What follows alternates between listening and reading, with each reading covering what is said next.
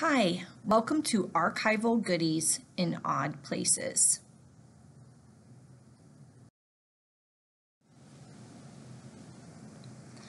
My name is Amy Cox, and I work part-time in the Marion Morrison Local History and Archives here at the Crawfordsville District Public Library. And you can see from the slide, I work with the wonderful Deli Craig. And I do some projects up there. I work about 12 hours a month, and besides digitizing marriage records and parental consents and overseeing the newspaper project where we send newspapers off to be digitized, I also help community members with their genealogy and help Deli with incoming inquiries when I'm here. And one more thing, if I have time, I check online marketplaces for archival items that relate to Montgomery County.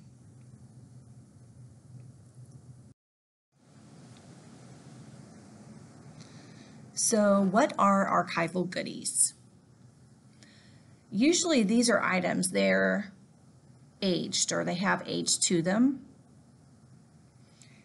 Although the only exception to that is if they're prominent, meaning like if they belong to a famous person. An example would be if, let's say, the office materials of Ruth Bader Ginsburg, let's say they were of relevance. So maybe a museum wanted to keep them or something like that. They would be considered archival items, but usually they're old items.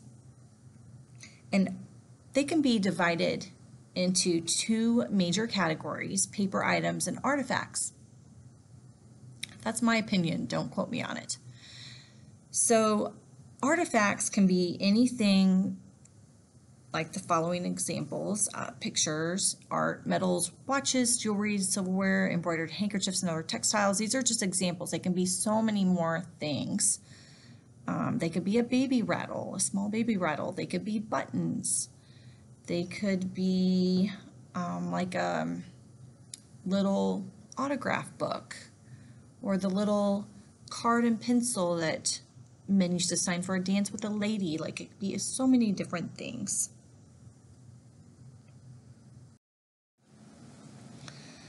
And there are a lot of paper items too. Besides all the records that we as citizens of a community create as we go about life, there's other more social items that are donated to us here at the archives. Things like the scrapbooks, things like the genealogy, maybe it's a diary, maybe it is a set of historic books from a certain profession. Maybe we have historic newspapers donated from a certain community.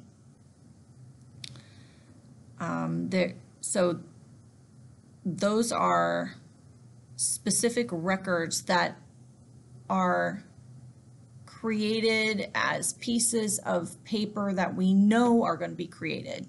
For instance, like if you're going to get married, you know you're going to have the marriage record and the license that you go by. If you go to get your driver's license, you know you're going to get an ID. So those are the sort of things that can be predicted.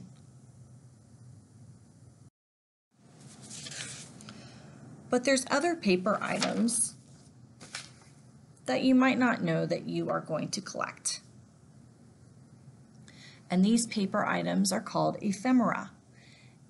And the definition of ephemera that I came up with is paper items that are created usually for a certain purpose, but they have a short life, so they're fragile. As I put in the slide, you could think of movie or event tickets, programs, Valentines, posters, and maps, but so much more. You could think of political signs, or there could be a sale sign that a certain department store puts in their window. Think of all the neat cutouts and signs that liquor stores get that are seasonal. And movie theaters also get large cutouts for movies. And so have you ever wondered what happens to those items? Well, they pop up here and there. On this slide, you can see the Indianapolis Indians Handbook for 1935. I found this little gem in the basement of my grandparents' house. My grandfather, the basement was his domain. It's kind of like a man cave before man cave was a thing. And his basement was one of those wonderful places where there were treasures galore. He was kind of the family pack rat, so things had trickled down to him from generations before, and you never knew what you were going to find. And so this was one of the little booklets that I found that I liked the art, and I liked the color, and I liked that it had a sports theme, and I liked that it was local to our state. So it's one of my little treasures I have. I'll tell you about the icebox cookery booklet later, but it's also a booklet too, so it's very fragile. Lots of times these don't make it through life. You know, they get torn or dirty, lost. And so these are a couple of examples of ephemera.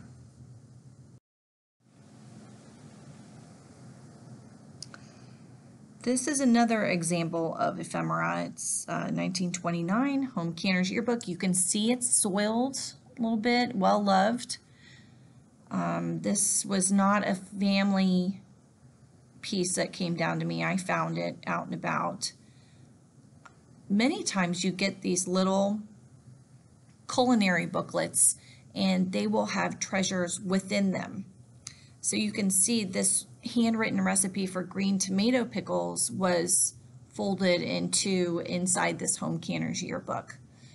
Many times there are recipes cut out of newspapers tucked into these as well, and they're usually pretty aged, and so they're yellowed and quite pretty, I think. I love the patina on used newspapers. So you can see on this recipe, it calls for 1 peck of green tomatoes. I'm a child of the 70s. I'm a city girl. I've lived in the country, but I haven't been into farming, so I didn't know what a peck was. So if anybody else is wondering what a peck is, it's 2 dry gallons or 8 dry quarts, and there are 4 pecks to a bushel. So there you go.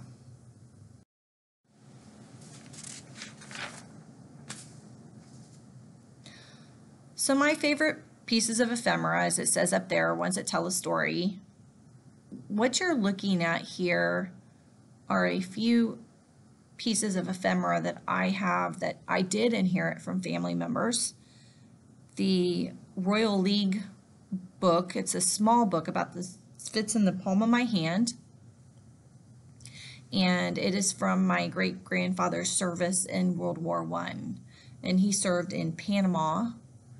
And so there would be different things in this little booklet. It was issued by the government, so he would use it as a diary, but it also had other useful information. It could be used as an address book in the back, and then there was just more military type information in the front. And so I inherited 3 of these. And then the Christmas card is and the Valentine's Day card are my mom's. They were in her little, well, it's not so little, they came from her baby book, and it's like pink silk book, very pretty for the first year of a baby's life. And so this Christmas card is from 1952, and the Valentine's Day card is from 1953. So I just told her age. Sorry, Mom.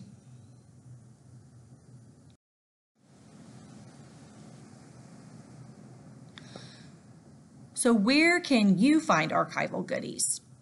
Well, I am going to show and tell you about some of the things I've found and where I have found them. I will start with this postcard. It's one of 2 I'm going to show you. I I titled these the Walter Beck postcards. In anticipation of creating this program, I went into Cabbages and Kings because I wanted to just see what they had, to show you that you can go into almost any antique store or mall and find some sort of archival goodie. I found these in one booth. They were mixed in with a whole other bunch of postcards, and they were clearly related. I think there were other Beck family postcards in there. These two were just super charming, and so I selected these two to buy. This one is to Walter Beck from his grandmother, one of his grandmothers. I thought the outside of the postcard was very charming with the hunter and the dog on the front. This postcard is circa 1908, and after doing some research, Walter is age 5 here. Wait, no, sorry, not age 5, age 3 here. He was born in 1905, so he's a 3-year-old boy that she's writing to. And you can see that she puts on there care of Lyndon Beck, and that's a clue, could be his dad or a family member, and indeed it was his dad. Let's see. I think that's all I had to tell you on that one. The other postcard to Walter is in 1913, and it's from his Aunt Elsie, and you can see that right up there at the top of the bottom image. It says from Aunt Elsie, as she included many clues in her postcard about herself and about the family. And on the front you see her picture, which usually there are not pictures on postcards, and what a wonderful find that is. On the right you can see I blew the picture up and it still had nice quality to it. So after doing a little bit of research, might not be able to tell you, you'd have to turn your neck sideways, but she says that her birthday is coming up on May 3rd, and Walter's birthday is at the end of April. So knowing that her birthday is on May 3rd and knowing she's his aunt,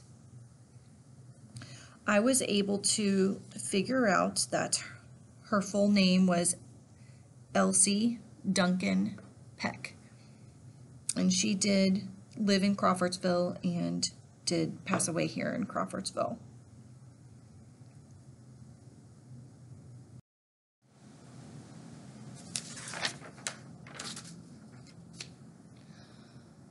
So this is a picture of another archival goodie that I found at an antique store. I did not buy this one, but I took a picture of it. I took a picture of it when I didn't even know I was going to do this program, but it was so cool, and I thought, well, if somebody out there might want it. There were a bunch of these, but I just took the one picture because I didn't want to get in trouble by the antique guy owner. I didn't want him to come over and ask me what I was doing, so I only took the one picture.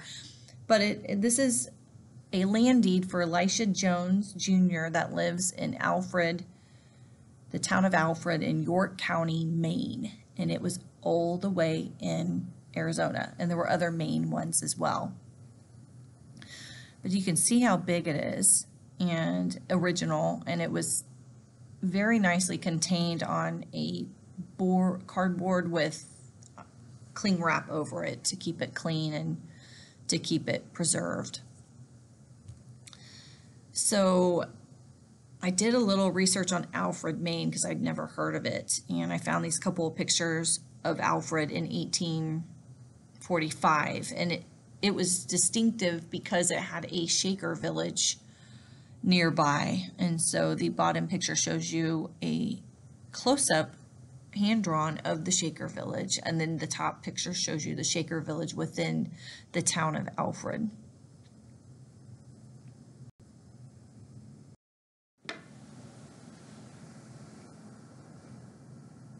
Another place you can find goodies is at used bookstores.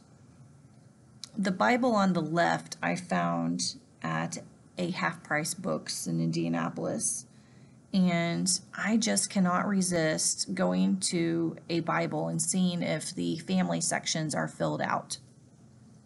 And this one was, It is the Kelly Bible, and they wanted $50 for it. I did not buy it because I don't have any Kellys like that in my family, but I did. Here again, I got my camera out, and I did take pictures of the pages in the middle. It was birth records, marriage records, or birth dates, marriage dates, and death dates, and I think a miscellaneous page. The parents who were listed in here were born in the 1820s, so it did span a nice time. It did span a nice amount of time where records are hard to find before the 1850 census. So this had some valuable information in it. And the family was from Pennsylvania. So what I did was I did some research online. I found a couple of people, one direct descendant and another fellow that married into the family, but two family researchers, and emailed them both the pages and also told them about the Bible being for sale and sent them the number for the store in case they wanted to call and see if they could purchase it and have it mailed to them. The right picture here is at the same store, and you can see all the ephemera that's bagged up and hanging on that wall. And then to the left of that was also more ephemera, but it was holiday related. But on the bottom right corner, there was a lot of genealogical stuff in there, but all of those would be considered archival goodies because all of them, even if they're not history related or genealogy related, are archivally important to somebody. And on the right, you can also see in those containers the bigger items that have been ziplocked and stored there for sale.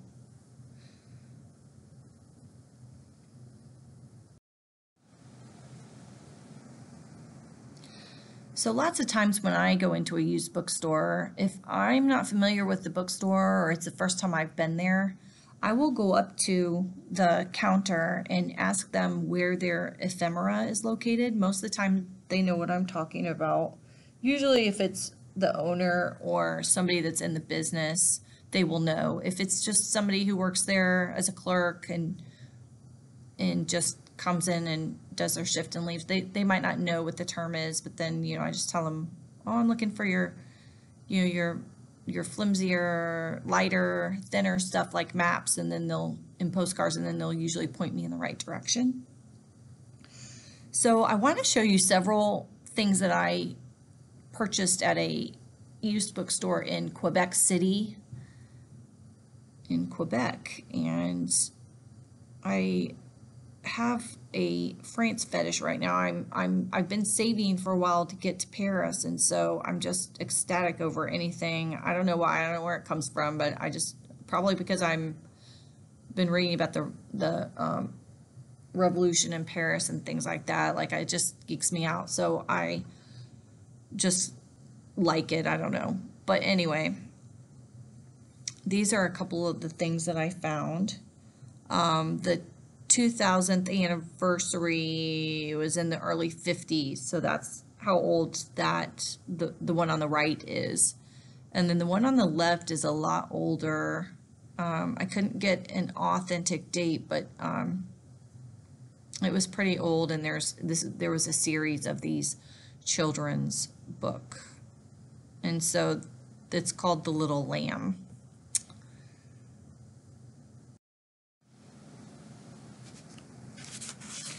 This is another item I picked up at the same bookstore.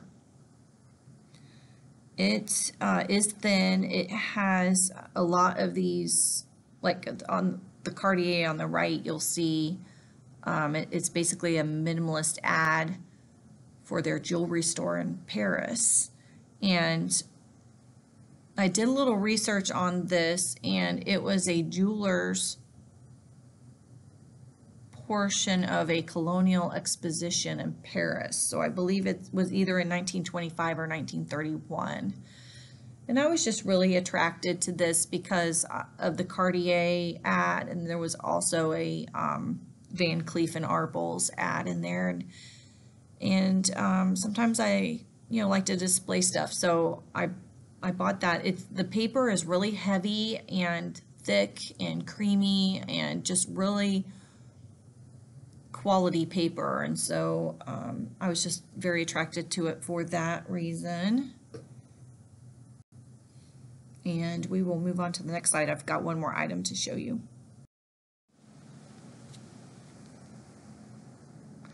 This is a larger magazine type, although the cover was heavy and dark. Like, it didn't have, it had a thicker cover on it than a magazine, but it clearly wasn't a book. And so, as you can see, it's got some artwork on the front.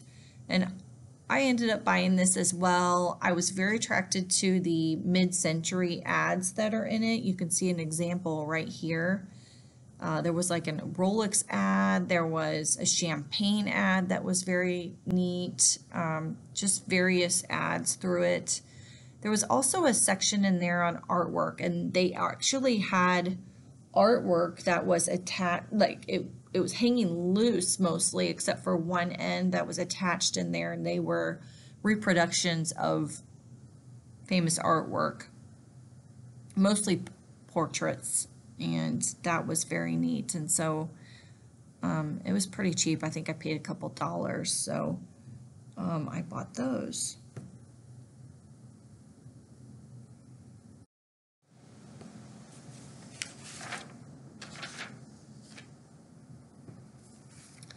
So another place you can find archival goodies is flea markets.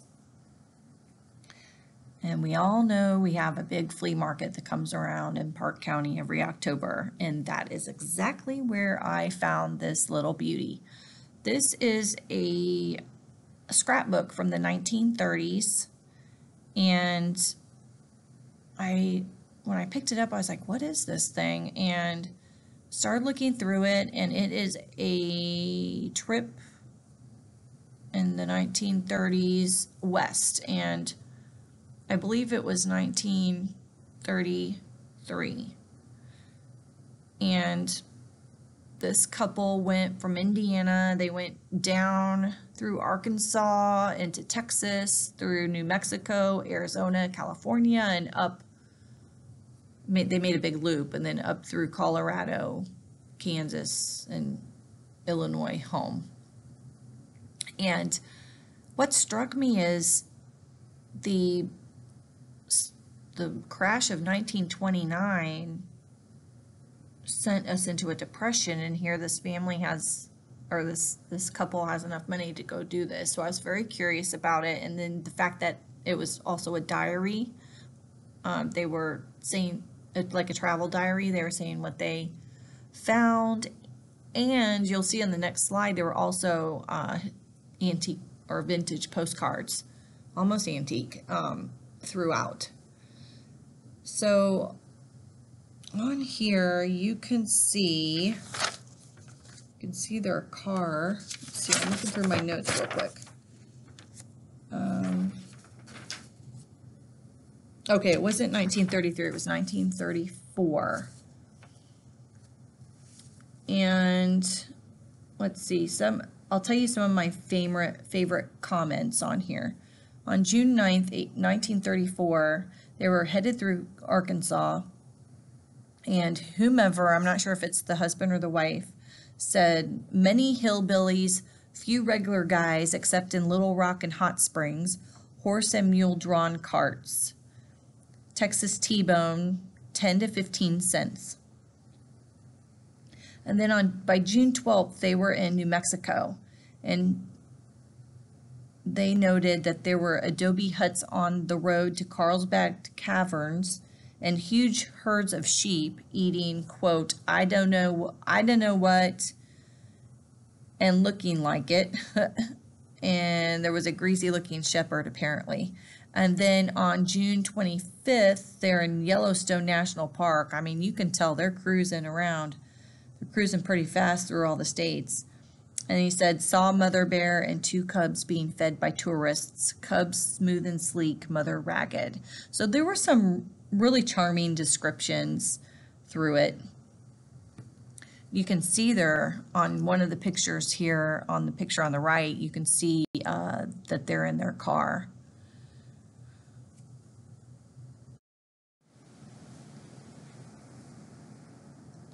So further in the scrapbook, there is a picture of the couple right here, and you can see they look very well-to-do, which they would have had to been to have afforded this trip.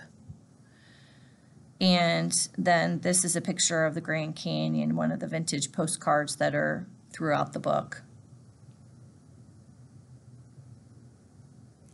I think I paid $1 for this, and you're probably wondering what I do with all this stuff that I pick up, and I enjoy it so much. But yes, I think I'm gonna have to part with some things at some point. I can't take it with me, so. And at some point my husband keeps telling me we have to downsize, so.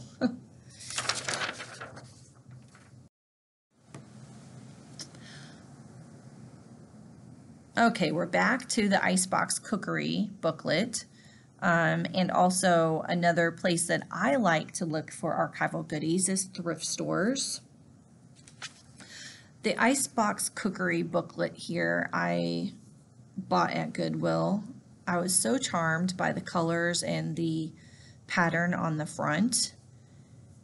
And you'll see a lot of these booklets sometimes at a Goodwill. I think people clean out estates and drop a bunch of stuff off, and so sometimes there'll be quite a few of them together. So what is so cute about this Icebox Cookery booklet is when I opened it up, it's from 1930, and let me read you a couple things. It's so charming. It said, this book is compiled by the Home Service Division of the Southwestern Ice Manufacturers Association and dedicated to the American housewife and presented to her as a token of her ice dealer's appreciation of past patronage and in anticipation of rendering future service. So how cute is that these were for the American housewife. It was probably given to her by her iceman that would deliver the ice for her refrigerator. And yes, I told you I'm a child of the 1970s. I heard about this, that you had your iceman and your milkman, but never saw it. And so this was just a charming, charming example of that time era. It also said in here, in the description, it said, true progress is the liberation of a people from drudgery, and our country today is foremost of all the nations in freeing the housewife that she may be a delightful companion to her family. So there you go. Very charming. Some people might be offended by the sexism in it, whatever. It's what happened. I mean, we are women, hear us roar. We always were, we always will be, but I just find that very charming.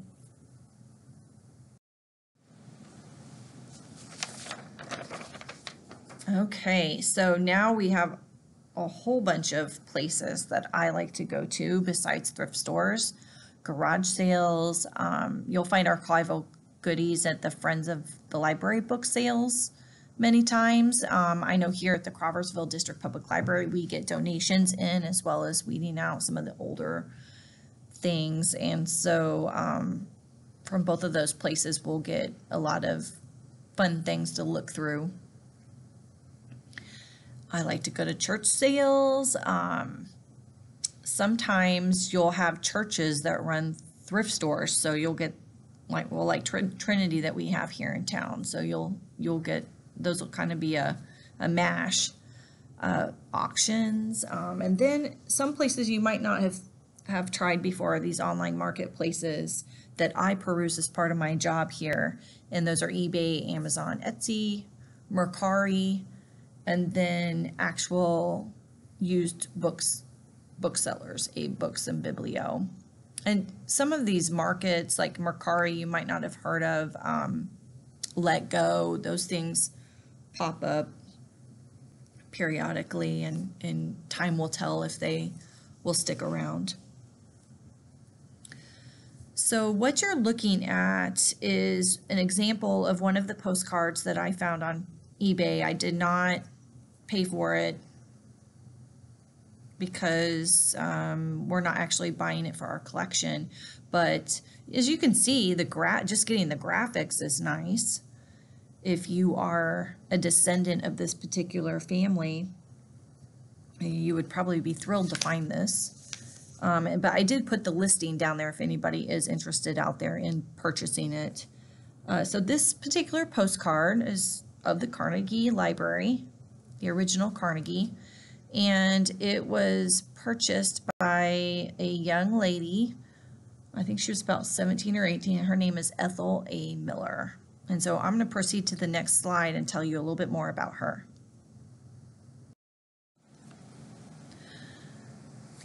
So Ethel was writing to her friend Ida Jacobson in Indianapolis. Ethel and her father, and I'm not sure if there was more in the family, but they had recently moved to Crawfordsville.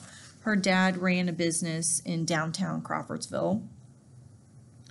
And I'm going to read it to you real quick because it's probably hard for you to turn your head to see it. But she says, "Well, we have found a home at last, Seaville. It is," and then she gives her address, 107 Vernon Court. "Hurry up and write. Everyone is treating me perfectly grand, only I don't feel at home one bit.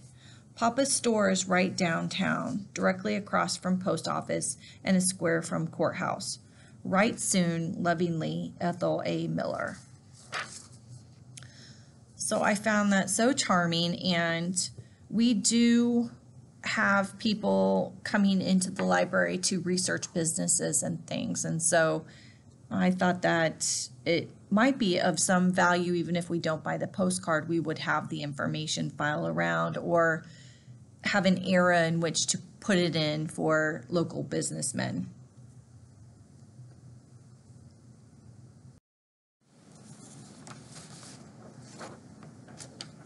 So this is a place you might not have thought of for archival goodies, and that's architectural salvage stores.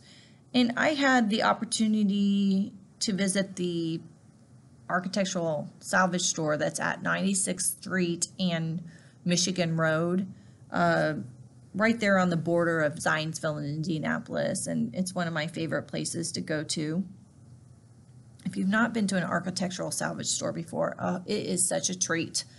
There are pieces of architectural history just crowding these stores, and anything from chandeliers to doors to windows to doorknobs, and I mean that might not be your thing, but it's so neat. And this particular one had postcards, so I was thumbing through some postcards, and they had a lot from the Indianapolis Motor Speedway. So I didn't end up buying these. These I grabbed online to kind of show you, but these were the type that they had there, and some other ones of some different places in Indianapolis. So yes, so architectural salvage stores, you don't know what they might have. This particular one also had artwork. So,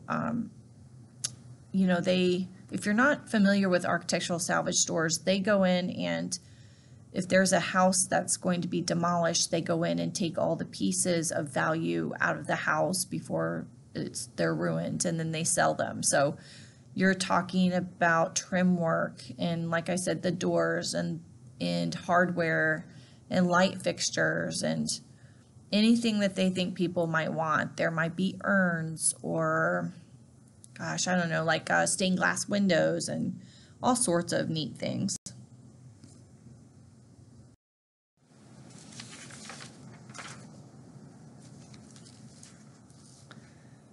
Okay, so I thought you might want to know what or where is the oddest place that I have ever found archival goodies, because I have a story. We recycle at our house, and I recycle the paper stuff in the paper recycling bins.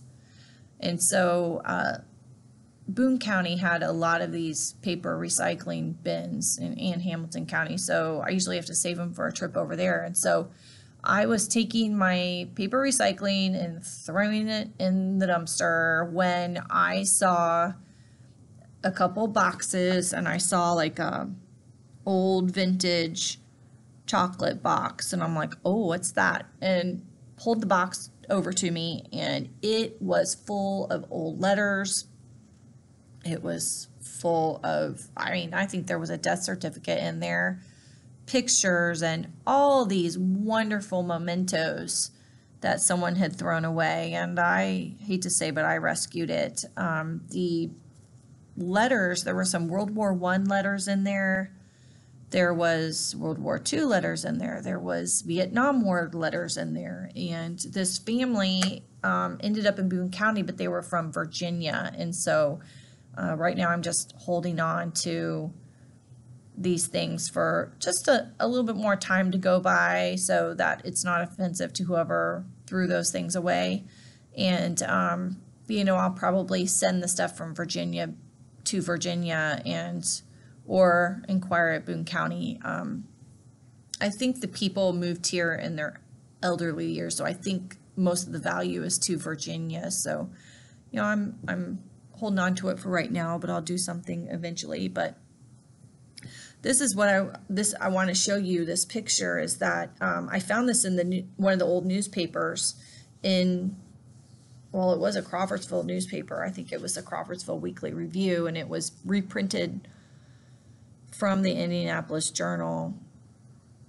And so it's telling us that that down in Charlestown in 1896, they were throwing out a bunch of records from the local courthouse, and the marriage record of Governor Jonathan Jennings was among those things just thrown out. And so someone like me probably came by and grabbed a lot of the papers to save them or whatever. And this is an example that you can be a governor and your record will still be thrown out. And so, this is another example of why ephemera is valued, is because a lot of stuff doesn't make it.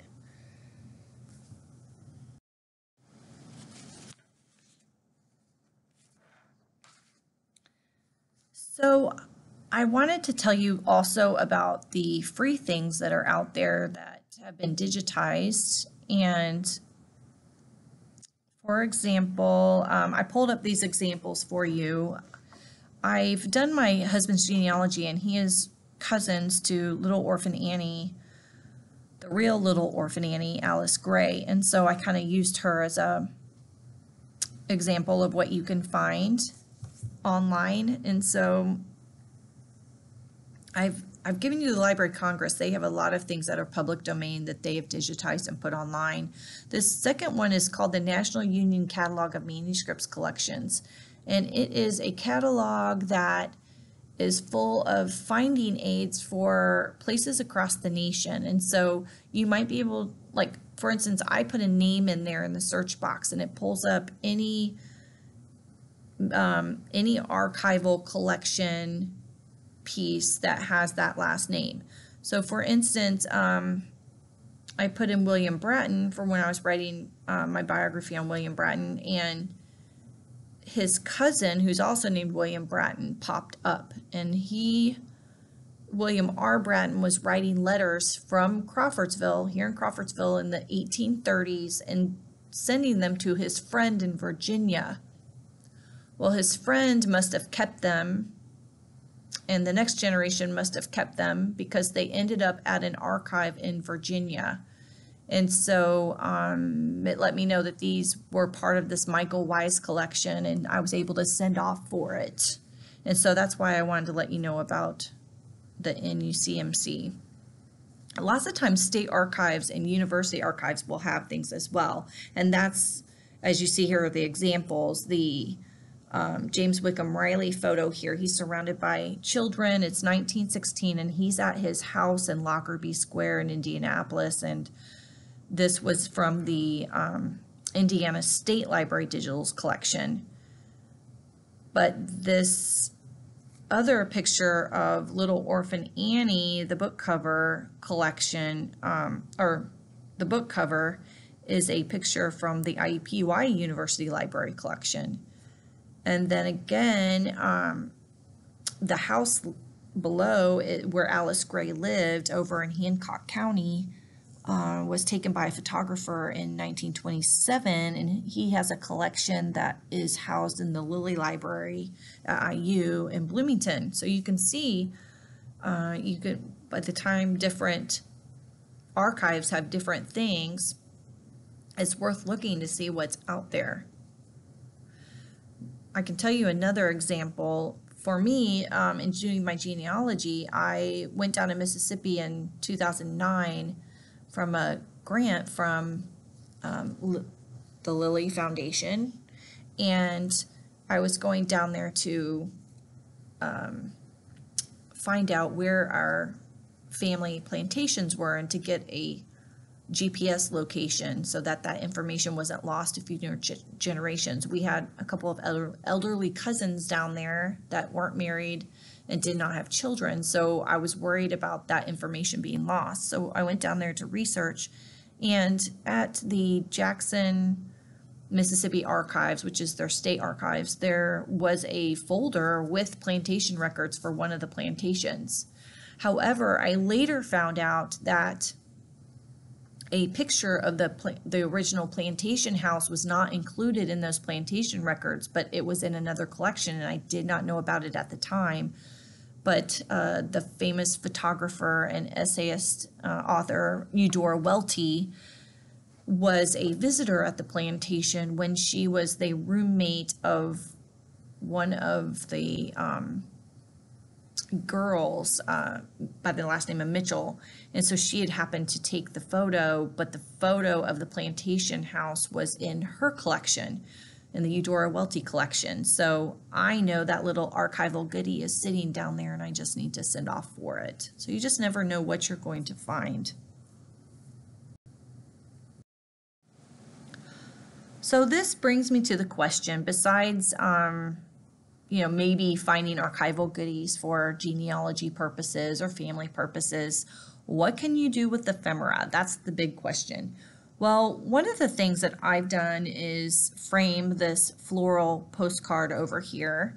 It is from Hamilton County, I believe from 1913, and I just love the flowers and I love the colors, and so I framed it in this cute little vintage frame, and I have it sitting in my bedroom.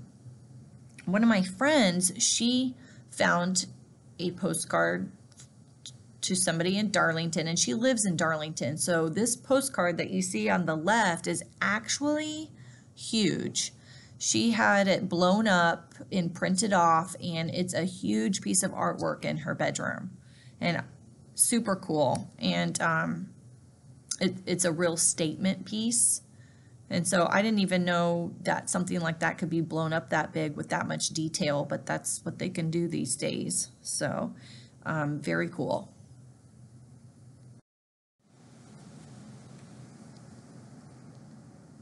So we've reached the end, and I wanted to give you some additional resources.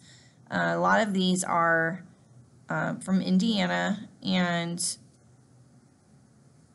for instance, Wabash had the Lou Wallace photo at the bottom, but these botanical prints were at Butler. And so no matter what your interest is, there are archival goodies out there that you can either buy on an online marketplace, or let's say you want to print off one of the botanical prints and on your color printer and frame it. So I